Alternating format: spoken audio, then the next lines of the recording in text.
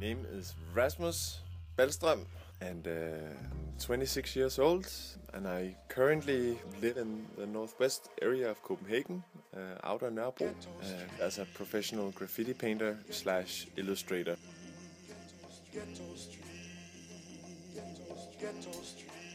What inspires me most is the people, definitely.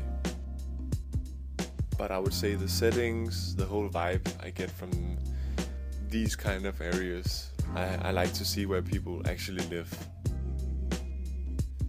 Like, cause it seems to me that life has a little bit more value and tension out here, and I like that. That inspires me a lot.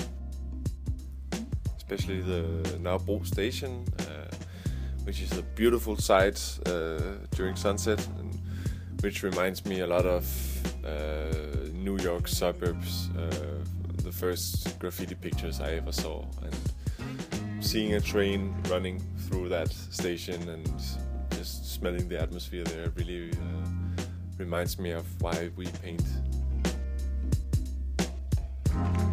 Yeah, the Candy Factory is a squad.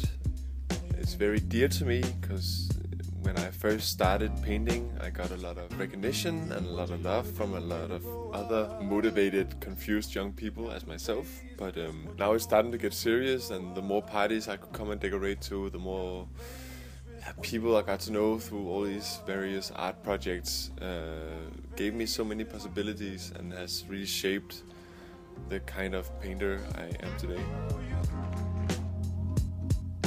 I go to this special durum place where they bake their own bread and have high quality standards depending, concerning their groceries. It's homemade, and they give good service and still very cheap, and not a lot of people know about it, so they go to all the other places.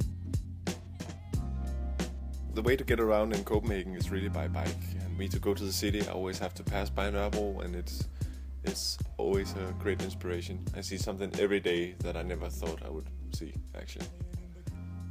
It amuses me.